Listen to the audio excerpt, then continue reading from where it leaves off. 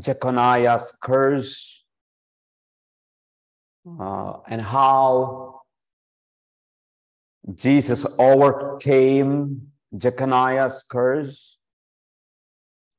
So in Gospel of Matthew, you have a genealogy given that is a kingly line, the line of kings that will rule. And Joseph is actually in that line. Joseph, the husband of Mary, is in that line. But the problem with that line is that it is cursed.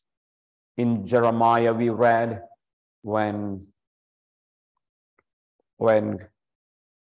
God cursed because of the sin of Jeconiah or Coniah, God said, none of your offspring will rule sitting on a Davidic throne. And now we see here Joseph becomes in that line, and it is a cursed line.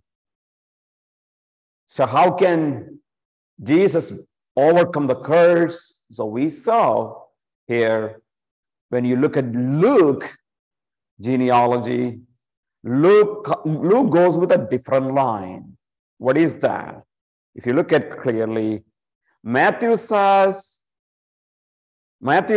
begins or goes through the line of Solomon, who is the king, or the king's line, whereas Luke goes through Nathan, who is not a king. It's not a king. And so that means this is not a cursed line. So what happens? Actually, we know that, of course, we have given Joseph, but Joseph was not the son of Eli. Joseph was not the son of Eli. Actually, Mary was the daughter of Eli. Mary was the daughter of Eli. By marrying Joseph, by Mary marrying Joseph, Joseph's name is given. So this is the line of Mary actually.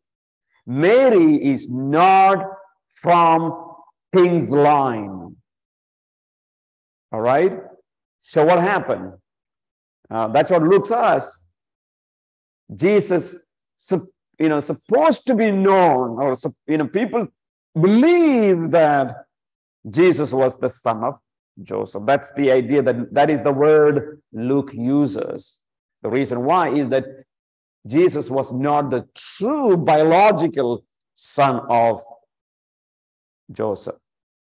Jesus was not true biological. But, so what happened? Jesus was born actually not in a kingly line, I say here. Jesus was not really born in the line of a king, but he was joined to the line of the king because Mary married Joseph. Because Mary married Joseph. And therefore he became what? Davidic dynasty. He joined to the Davidic dynasty, but he did not partake the curse that was on the line of Joseph. So that's what I explained in the previous class. So please look at those things that are needed. Today, what I wanted to explain, I wanted to go, I wanted to go to the date of Jesus' birth. So, as I said, from Matthew, I'm not going to read everything, but I'm going to look at important passages, right? Important passages. And here, if you note, you will see the excursus. So please understand, when you see the excursus, these excursus are very important. There I, wanted you to see discussions, right? A lot of discussions would be given there. When did Jesus born? When, what was his birth? Or, when was his birth? That's the question. Unlike Luke, Matthew does not give an account of Jesus' birth or visit of the shepherds. He does identify the time of Jesus' birth, placing it as does Luke in chapter 1, verse 5. Luke clearly says, this is what we read, during the reign of Herod the Great. So keep in your mind, when was Jesus born? During the time of Herod the Great, right? So there are many Herod, for your understanding. Not only one Herod, there are many. But when was Jesus born? During the time of Herod the Great. Herod was born in 73 BC and was named king of Judea by Roman Senate in 40 BC. Okay. So, as a son of Idumean Antipater, Herod was gifted, if not ruthless. So he was a gifted administrator. Herod was a gifted administrator. He ruled with unquestioned power and was known, among other things, for both his extensive building projects. He was famous for building projects. If you look at who renovated the temple in Jerusalem, it was a Herod the Great, right? As well as abject cruelty. He was also famous for cruelty. Given to paranoia and fits of rage in his later years. So there is a problem in the later, evening of his life. He had paranoia, fits of rage. He was so angry all the time. He had his wife, Mariamne, and at least two of his sons, Alexander and Aristobulus, executed for treason. Think about that one. Think about that. Herod the Great killed his wife and two children for treason. So that is not that simple. It's commonly reported that he had arranged for the deaths of hundreds of Jewish leaders to coincide his own death to ensure that Jewish state would mourn his passing. Remember that one. Another cruelty was that he arranged the death of hundreds of Jewish people. He arranged. So when he dies, there should be a lot of Jewish people should die. So what will happen? Jewish people throughout the region will mourn. There should be mourning. So this was horrible planning that took place by Herod the Great. All right? Now, when did Herod the Great die? Herod the Great died in 4 BC. Remember, we are talking about Jesus' birth. Luke says Herod the Great died Luke says Jesus was born during the time of Herod the Great. And he died in 4 BC. So according to Josephus, Herod reigned for 37 years, adding 37 years to 40 BC. Okay, so Josephus is the historian during the time of Jesus. So in his Antiquities, he's written about this. So he says, 40 BC he started, so 37 years. So calculated, yes. So the date of his reign began during 40 BC, results in the date of 3 to 4 BC for his death. All right? 3 to 4 BC. That's the general view of the death of Jesus. The death of Herod the Great. In addition, Josephus mentioned an eclipse of the moon shortly before Herod's demise. So there is a historical event that happened, was that, how do you say, eclipse of the moon. Okay. And this has been identified with an eclipse which occurred on 12 to 13, that area, March 4 BC. So in 4 BC, yes, this is recorded, eclipse of moon. Josephus also mentions a Passover celebration after Herod's death. He also talks about Passover celebration. And this presumably took place on April 4 BC. Lastly, archaeologists have discovered coins minted in 4 BC under the reign of Herod's sons. Okay? Now there are coins that was minted in 4 BC under the reign of Herod's sons. So, given Herod's penchant for guarding his power, such coins would probably not have been minted unless Herod was already dead. So, we happen to see that there are coins in 4 BC itself. Since both Matthew and Luke places Jesus' birth during Herod's reign, Jesus must have been born before the death of Herod in 4 BC. Before the death, he died in 4 BC. So Jesus was born right before the death of Herod. Several lines of evidence suggest that dating Jesus' birth between 6 BC and 4 BC. 6 BC and 4. In between was the date that Jesus was born.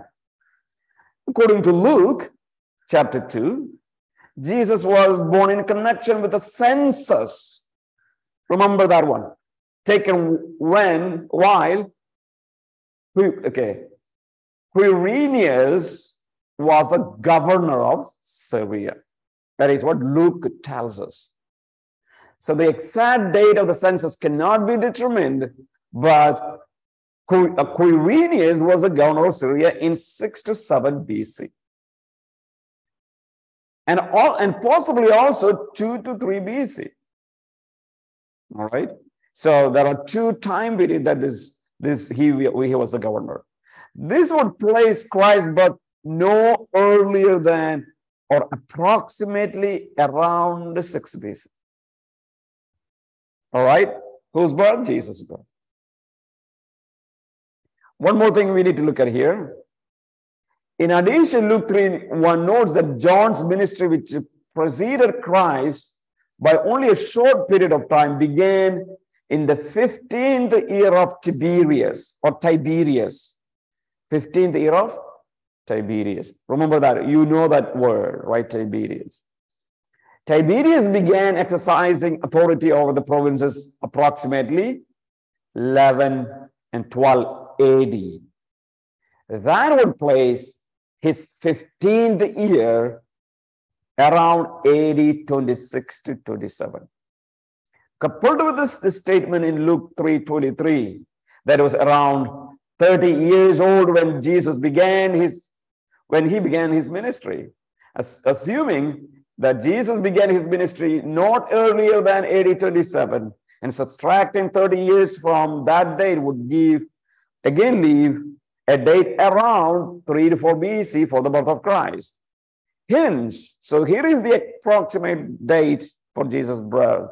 Hence, the date will be between 6 BC to 4 BC. That is the only approximate date that we can come up. The date of Jesus' birth.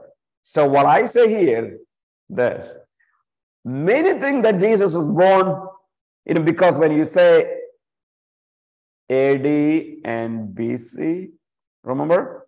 Many things that Jesus was born on somewhere, for example, how BC calculated?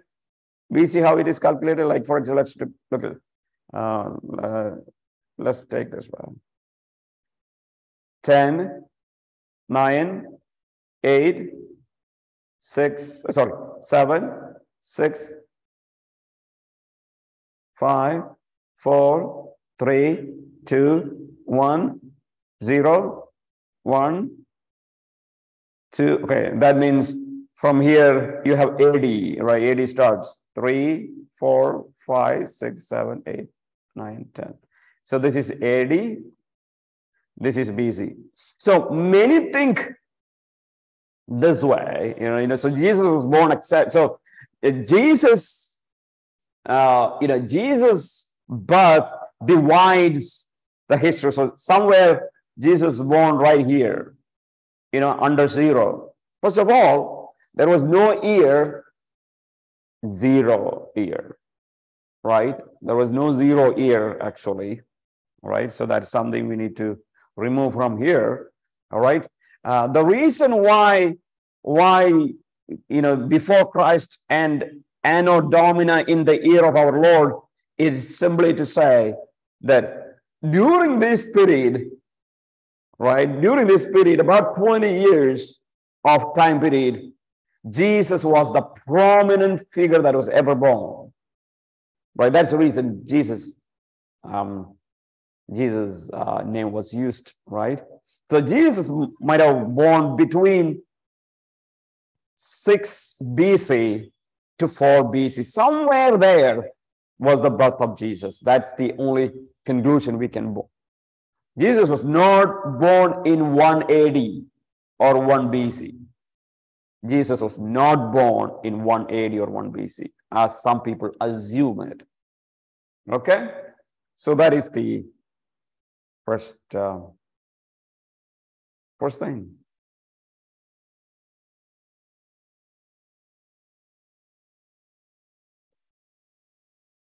So most probably around 654 in that BC area was the time that Jesus was born. Now, okay. I'm not going to spend much time on the other things. Now let's look at important things. This is something that I promised that we will look later, right? So today we are going to look at that one. Matthew's use of the Old Testament. Okay, before we go there, I wanted to know what is meant by analogy. What is analogy? Can anyone say to me, what is analogy? What is analogy? Anyone? Anyone knows what is analogy?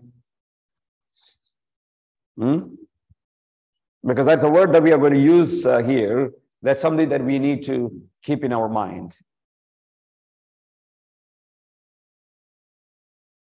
Something comparable, similar. Okay. Yes. It is. That's what it simply means. Something that we can compare or something similar. So let's put, so if I say,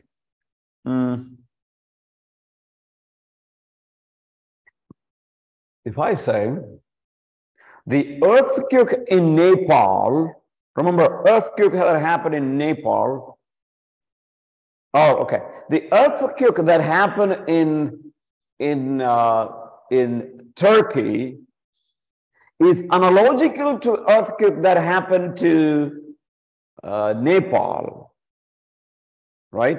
Earthquake that happened in Turkey is actually analogical to earthquake that happened in Nepal. What I'm doing is, I'm not saying these two are one, but these two are similar in nature, right? Similar in nature. That is what I say. Okay, now let's go and look at 2 verses. Number 1, Hosea chapter 11, verse 1. Open your Bibles.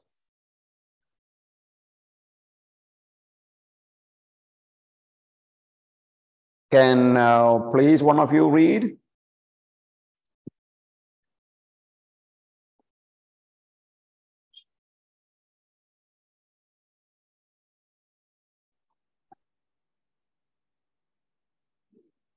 When Israel was a child, I loved him, and out of Egypt I called my son.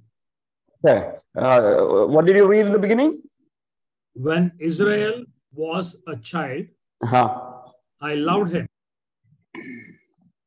Okay. And out of Egypt I called my son. Okay. Very good. Let's look at Matthew chapter 2, verse 15.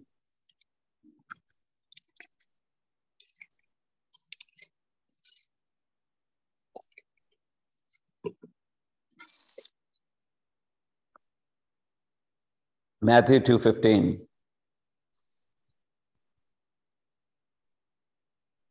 When he stayed until the death of Herod, and so was fulfilled what the Lord had said through the prophet, out of Egypt I called my son.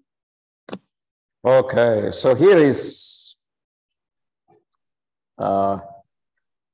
we have Matthew is quoting from Hosea, right? So what we are going to look at, Matthew's use of Old Testament. How does Matthew use Old Testament? Which is really important as we study. If you don't clearly understand, we might be, our interpretation could be wrong. So let's look at how Matthew used Hosea.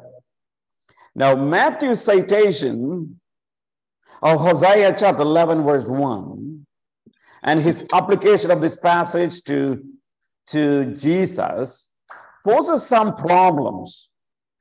Quite clearly, the context in Hosea refers to the nation's exodus from Egypt. Remember, out of Egypt, about Israel, God says, out of Egypt I called my son. So who is this son? For Hosea, it is Israel. Hosea is talking about what incident? It is the exodus from Egypt. That is what Hosea is talking about. He's not really prophesying. He is referring to a historical event that happened in the book of Exodus itself. So, the question is this: how can Matthew see this verse as a reference to Christ? How can Matthew see this verse as a reference to Christ? That is a question. Now, the best solution is to see Matthew interpreting this passage either analogically or typologically. Remember, type, okay, type or analogy. So remember, I already asked you the word analogical or analogy. So I use something here. Let me write down.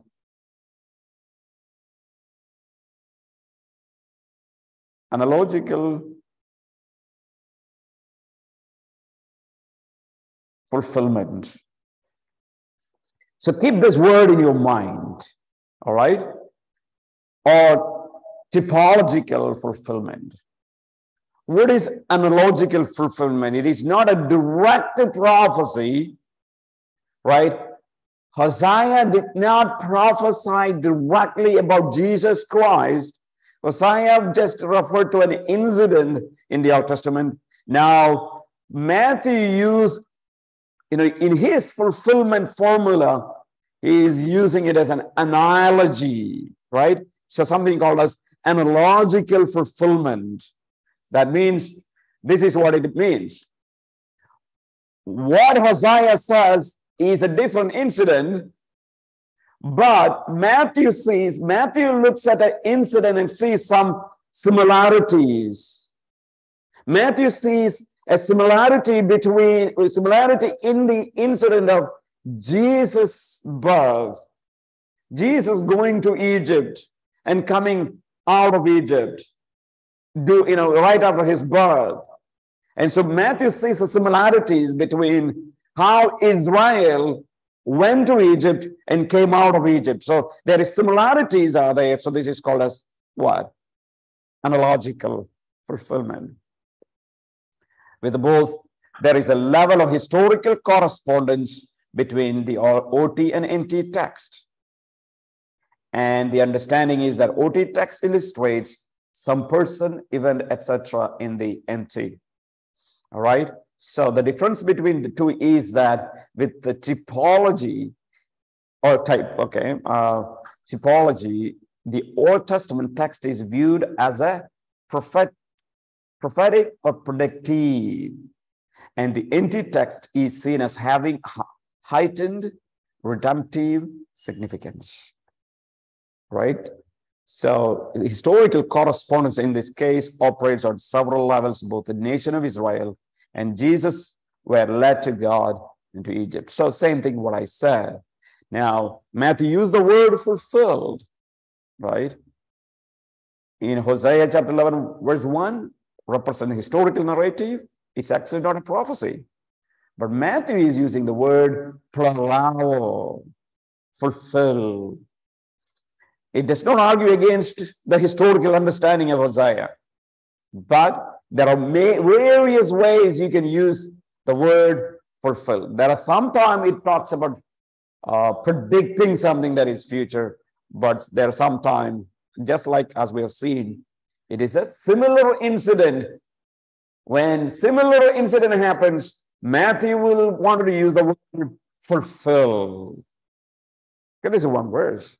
Now let's look at, okay, I just wanted to, or one more thing, and then we will jump into the next passage. So here, what Matthew does, he applies the principle of God's providential care of his elect to a different reference. What was true of God's care for the nation of Israel in bringing the nation out of Egypt, also true of God's care for his son in bringing him out of Egypt. God's care is the main point. All right. Now let's look at the next verse. This is also problematic. Let's go to Jeremiah. All right. Open your Bibles to Jeremiah chapter 31.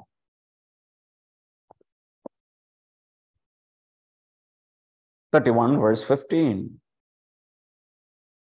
Jeremiah 31, verse 15.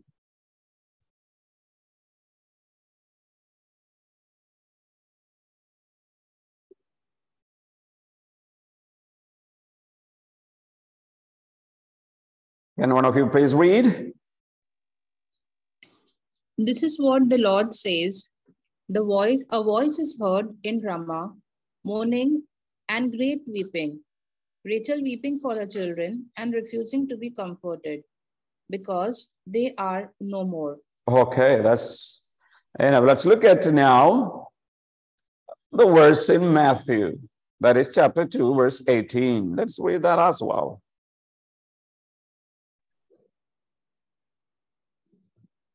A voice is heard in Ramah, weeping and great mourning, Rachel weeping for her children and refusing to be comforted because they are no more.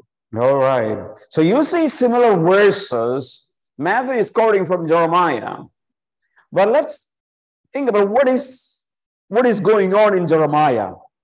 What is Jeremiah talking about? Is Jeremiah talking about Jesus' death?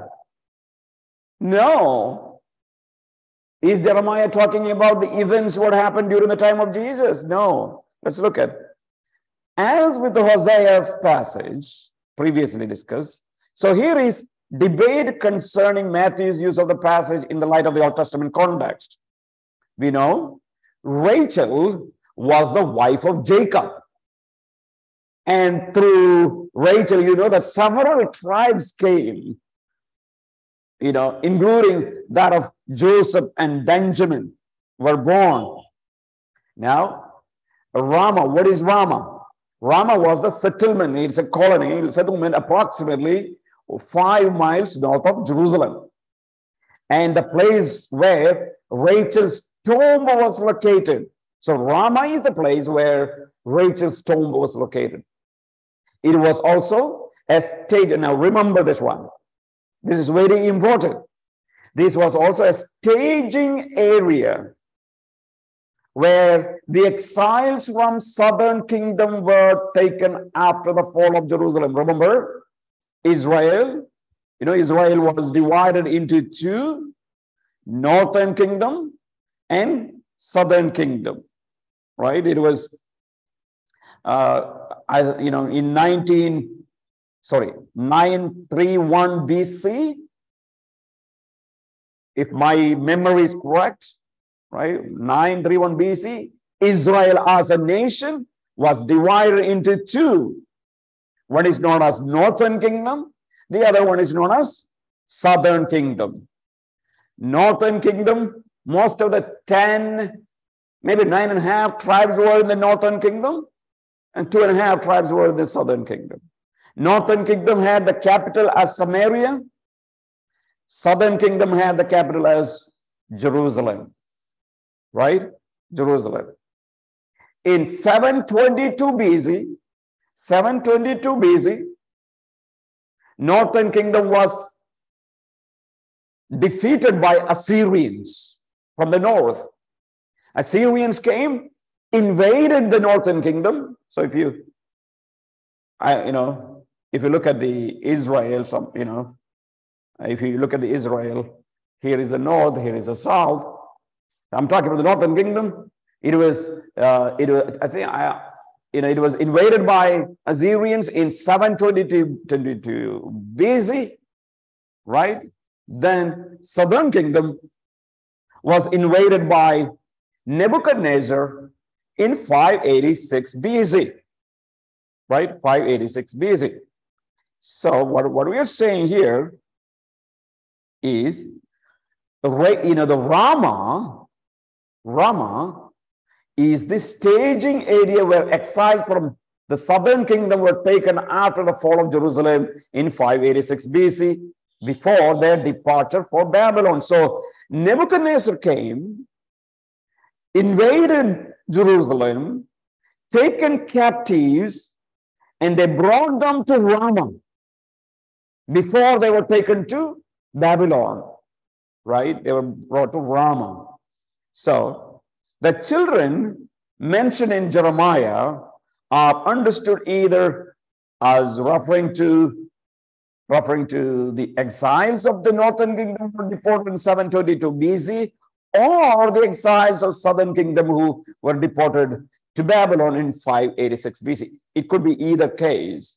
In either, the verse depicts Rachel, right? Rachel represented by Jewish mothers. It's a metonymy, of association. Rachel represents Jewish mothers. Jewish mothers were weeping. They were weeping. Weeping for what? Weeping for her children who are going into exile. Either to, most probably to Babylon. So, remember, she who had longed for children, depicted by Jeremiah as being cruelly bereaved of them because of the exile. Yes, so it was really happened during the exile deportation. Yes, mothers, in front of the mothers, children were snatched away for the exile. Children were snatched away, and many were even killed. And there was really Jewish mothers mourned during the exile, during deportation. Pastor, there is a double analogy. Jeremiah himself is drawing an analogy from Rachel and the exiles.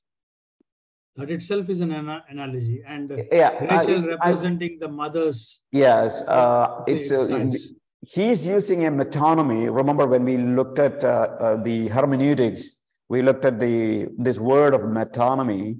What is that? Associating, for example, for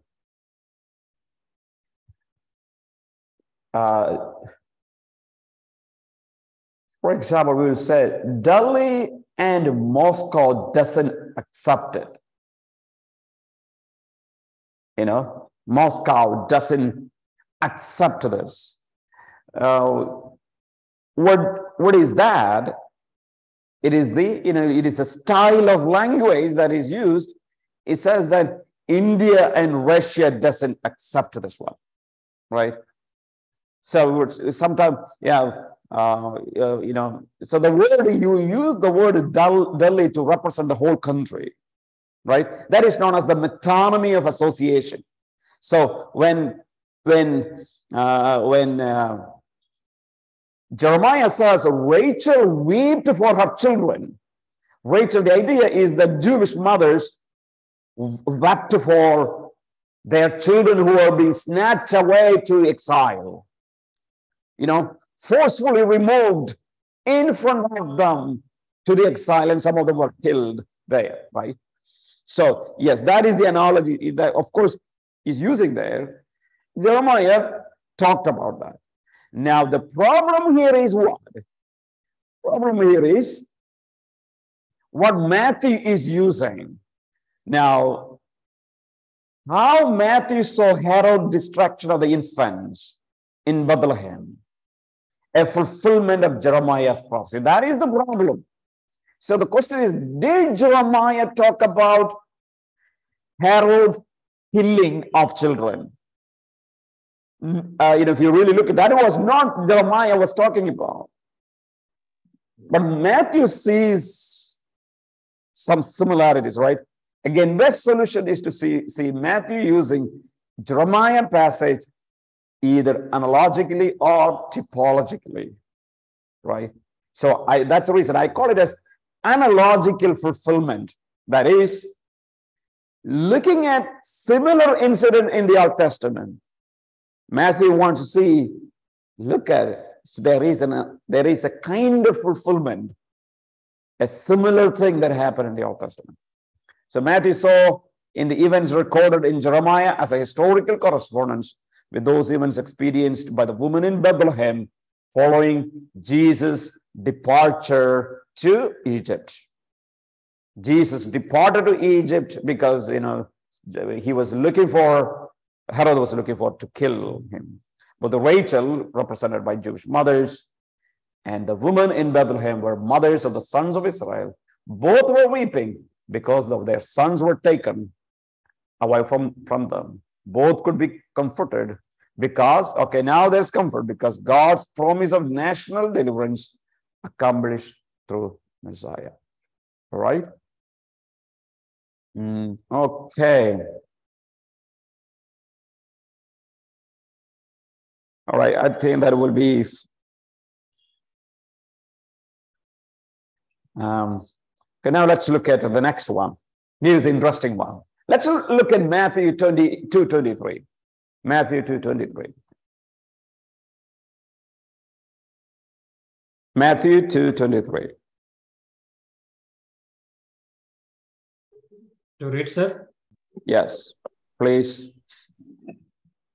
And he came and dwelt in a city called Nazareth, that it might be fulfilled, which was spoken by the prophets. He shall called a Nazarene. Okay, he will be called a Nazarene. This is prophesied, it is spoken through the prophets that Jesus could be called Nazarene. Now the question is, which prophet spoke this one? Can anyone say? Which prophet prophesied that Jesus will be called a Nazarene? I think Zechariah. What do we say? What do we say?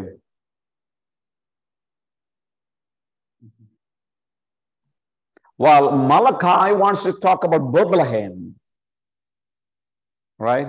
Bethlehem. All right. Now let me go. I know that some of you are looking at the notes, maybe what is there. All right, let's look at it. Here's the point. Here's the point. Okay. Perhaps the most challenging reference to explain is that which Matthew gives in 2:23. Matthew says, Jesus' residence in Nazareth fulfilled the word was spoken through the prophets that Jesus would be called a Nazarene. Two problems arise from this word. The first is that the words Matthew attributes to the prophets are not found in the Old Testament.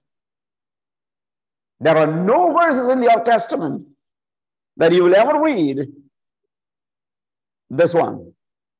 All right. So the problem can be solved on the basis that only here does Matthew use not, Matthew doesn't say this is spoken through prophet Jeremiah. Matthew doesn't say this is spoken through prophet Isaiah. All what Matthew says, this is spoken through prophets. He's using plural. Okay? Plural. The plural indicates that Matthew had no specific Old Testament prophet or prophecy in mind. There is no direct prophecies coming. That's not what Matthew actually says. Rather, the words Matthew cites were intended to represent the essence of several Old Testament prophecies. Not one or two, but several. But again, the problem still persists. What is that? This leaves the second and most difficult problem, I would say. In what sense did prophets speak of Messiah as Nazarene? In what sense prophet ever spoke Messiah would be a Nazarene? Now, don't think this is talking about Nazarite, right? You know, this should not be the case, because Old Testament prophets do not identify Messiah as a Nazarene.